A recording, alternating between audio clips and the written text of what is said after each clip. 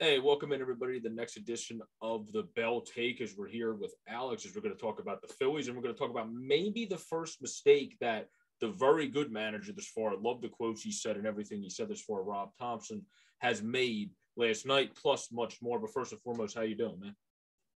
I'm good. I'm doing well. Yeah. So last night, what did you?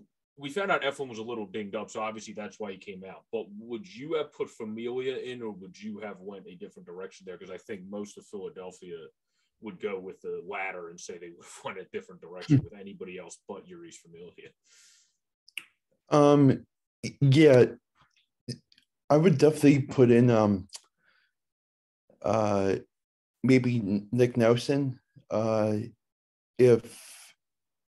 if that was the case. I know that Nick Nelson struggles, but it wouldn't hurt for him to have the chance to do what he does, and I think that Familia is a bad rotation guy in the uh, bullpen, and I'm not sure that it was the right move by Rob Thompson to make that move and have the ability to try to get the save. Yeah, I think you're spot on there because I think Nelson also the beauty of him is when he's is on his game, he goes 2 innings usually. So if he was say really spot on yesterday, then you save another reliever because he could have pitched into the second inning. So then you kill two birds with one stone. I also think Bellotti could have pitched earlier in this game. He's actually pitched pretty well throughout this season. You could have probably threw him in there earlier where Yuri's Familia has been struggling. Andrew Bellotti hasn't. So it was odd where we went, and also Brogdon was warming up earlier in the game and then never got used, which was the most peculiar thing for me out of everything. So like he would have been the most logical to honestly use. But I think Nelson, I actually really have been impressed with Nelson, and it sounds like you have too, because of all the guys we signed, a lot of them got injured, like Moss and Ryan Sheriff, and all those guys got injured in spring training. But of all the guys we signed, he was the guy that people talked about for having he can't harness his control the best. His control is a big issue. Where he's actually hasn't been that, like he had some walk issues, but it hasn't been anything to the paramount issues of his past. So if he can stay how he's pitching this year, he's going to be a good like middle reliever, innings eater, and he's probably going to get more shining moments just by default if a guy like Yuri's Familia continues to struggle. A guy that before we go into the next topic, I think Mark Appel, honestly, if Familia continues to suck, or like Norwood's been bad, obviously, too. I think Appel, with how good he's pitching, he's not the sexiest name. He's taken a while to bloom. He left baseball and came back, but he would make sense to call up for me because he's kicking behind in AAA. So you might as well give him a shot if all else fails up here, because if the worst comes to worst, you're just going to send him back down. But when it comes to going into the lineup, somebody we have to talk about is Rhys Hoskins. I'm sure, first and foremost, what's your overall feel on Rhys Hoskins? Like, are you one of those people that's big Rhys Hoskins fan, or are you one that gets annoyed by his high highs and low lows? Like, what's your feel in general on Rhys Hoskins, and two, how impressive you've been with him lately? Um, yeah, I think that he's finally getting the peak of his career where he's getting what he has been doing, which is getting the ball in play, and it's been very helpful the past couple games because I think the Phillies are struggling offensively with getting the bat on the ball sometimes, and I think Reese Hoskins has been awesome with getting the ball on the bat and driving in runs and getting what he has been doing, which which is hitting home runs. And I think that like in the long picture, um, I think having Bryce Harper in the lineup with him will definitely uh, put on a great picture with everything that has been happening in the past. Yeah. I agree with that. I also think Kyle Schwarber's month of June has been huge because he's always been, for whatever reason, that weird month stat that really doesn't have any pertinence to it, but usually comes true for some players. Are great in certain months for whatever reason. Schwarber's tends to be June. I feel like that's really helped them out. The guy that's honestly been holding the lineup back lately, as well as the fielding, is Castellanos. Because Castellanos is not a good fielder, and if he doesn't hit well enough, he doesn't counterbalance the fact that because of Harper's injury, he has to be in the field. And like yesterday, Bryce Harper would have caught that line drive. Like there's no chance that line drive was getting past Bryce Harper that Castellanos had no chance to catch. So I think that's like a little bit of a difference there. But I believe, like, I agree with you. I think Hoskins trending in the right direction. I think Schwarber's starting to trend in the right direction. JT, I'm a little concerned about. And Castellanos, I'm not concerned about because he has valleys. So, like, he's probably going to go back up. But JT is somebody I would kind of put on the concerned list at this point. What do you think about Abdul? Well, I don't even like Odubel, so I'm fine if yeah. If Odubel, I've tried to forget. Like I've forgiven Odubel, I guess, but at the same time, I haven't. So it's kind of like a two. It's like a sure you're starting to hit for us, but I'm not going to forgive you just because you're doing good for my baseball team. So it's like, and also he's not a good fielder. So like I don't think Odubel fits into the outfield right now, which is why I think Rob Thomson turned Matt Vierling all of a sudden into Ben Zobrist, and he's played second, third, and the outfield in a matter of like 7 days. But I think that's because he's trying to give him the confidence that Chuck, and I'm not saying Vierling's going to be Jason Worth, don't get me wrong, but that Chuck gave Jason Worth when he said, you're just playing. I don't care if you're facing a righty or lefty. We're going to put you out there so you know you're out there. You stay, work through your kinks, and let's move on.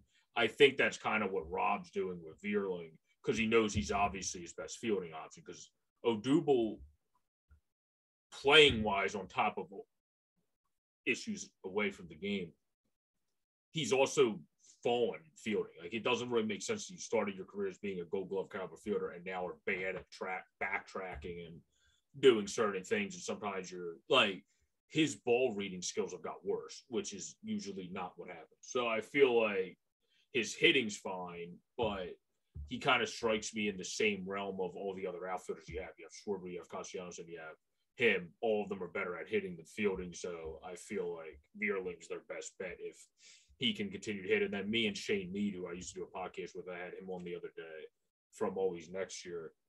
If Moniak can hit, he would be the second best. He would be the best platoon option with Vierling because he's probably the best fielder of them all, but his hitting hasn't caught up to the major leagues yet. So that's something that we have to see if that transpires over time. Yeah, I definitely agree with you. But when it comes to our overall team, I would say something that I've been very impressed with this year, on top of Wheeler since he's got healthy, coming on strong. Aaron Nola, if you look at WHIP, I think he leads the league in WHIP. He leads the league in some of the really important categories that people look at to vote for the Cy at the end of the year. So I feel like as much as we pep up Wheeler, Nola likes kind of being that dark horse under talked about guy. So yeah, you don't want to talk about it too much, but like he deserves to be talked about a little bit with how good he's doing. Gibby started off really good, Kyle Gibson, and then kind of went down the off path for a little bit. But I believe both of those guys kind of got it going right. And Nola and Wheeler at the top of the rotation with how strong Nola is this year, that's as good as anybody's top two. And then if Gibson even pitches to a 3-7, that's very helpful. If Eflin pitches, that's really helpful. So I think all of our starters combined, and then Suarez being able to get better and go deeper into games, I feel like we have a good combination rotation that has a great top two, and then everybody else just kind of falls into place nicely below with a couple guys in the minors too that are not too far away. So yeah, sorry, I got a FaceTime call. No, you're good. But I don't know. I guess my second to last question I would have is out of pitching, we'll go with reliever and bullpen because last we're finished with hitters, and we'll go with infield and outfield. But out of pitching, who's the guy out of the bullpen that's impressed you the most this far? Because I know off of the bat who mine is, and who's the guy out of the rotation that's impressed you the most this far? I would say I'm not really positive about it, but I think so Anthony Dominguez Mm-hmm. doing has been doing pretty decent. I Um, agree. Yeah, that's a good one. and Belletti has been off and on. I think that him and Familia has been like the two most definitely uh like if you put a list of which one to go and which one to not go, I would put them two on the not go list and just have Dominguez and Belletti on the go list and try what and see what happens.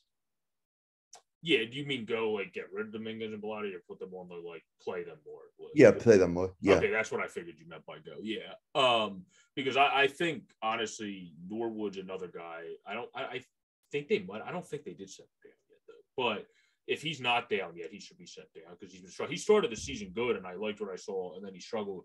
Bellotti is a guy that's a fun story too because he well, not a fun story, but a warrior story, I should say, because he battled back from actually having to go to jail because of a car accident, and then Mhm. ended up coming back into baseball, worked his way all the way back to the majors, and now looks like a very solid relief pitcher for a potential, well, I would say, wild card contending team. I don't see us winning the division, but for a potential playoff contending team. So I'm very impressed with what he's shown. I'm kind of going with the guy you said earlier to talk about who you would have put in the game over Familia when it comes to the bullpen.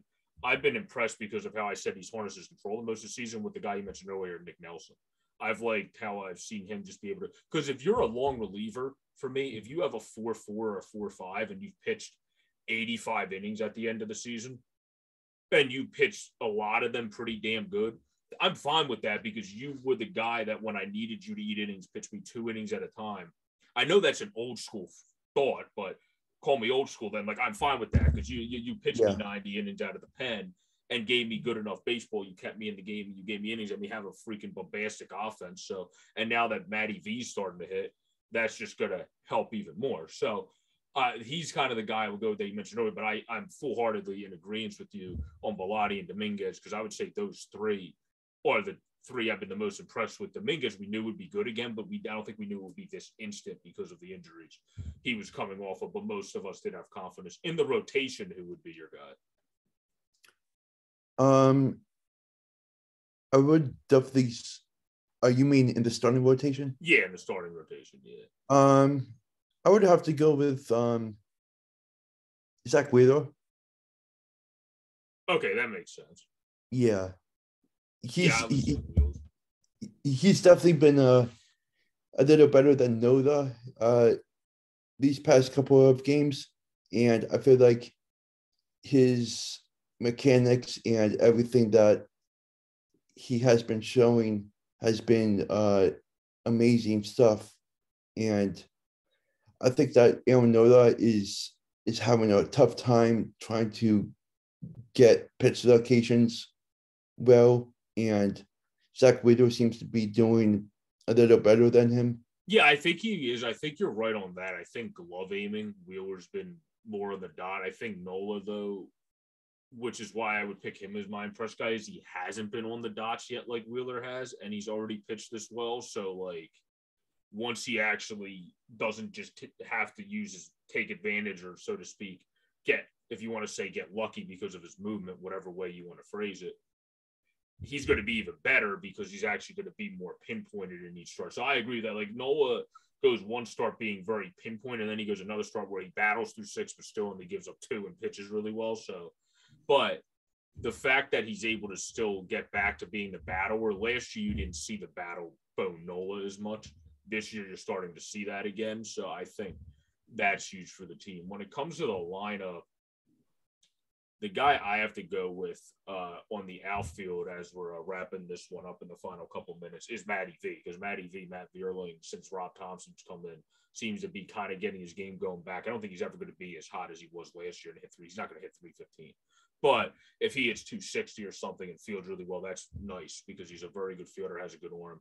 And that's what you need in the center field when you have Schwarber and Castellanos in the corners. So I think he's the guy that's impressed me the most when it comes to the outfielders. I don't know if you had anybody that would be the guy, or if you would just think it's also Vierling, or what your take is on I definitely like Kyle Schwarber. Uh, he's been doing great in the outfield, and he's been a huge help the past couple of days, especially uh, especially next week. They have to go out to San Diego, and I that. think that it'll be very crucial to have him being as sharp as he can in the outfield, because there's going to be a lot of line drives head to him. I feel like, because the Padres have a very good hitting team, and they can blast the ball well. And Kyle Schwarber is definitely the one that you want to help to decrease the scoring abilities for Yeah, the.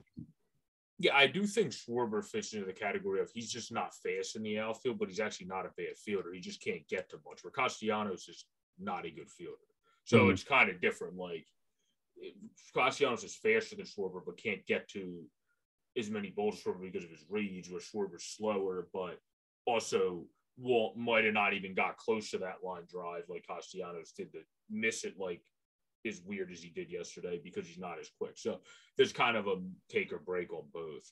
But I think to wrap us up, the infield, the guy I'm going with, because I've been impressed with him since Rob's come on, and even since Joe's let him play more, I think Bohm's starting to regain his confidence a bit. So I feel like if that's just very plentiful and helpful for the Phillies, if that happens. So I feel like that's a key guy for me. I don't know if you had another guy for the infield. Yeah, the one individual that came to my mind was Bohm. He's definitely doing a great job defensively.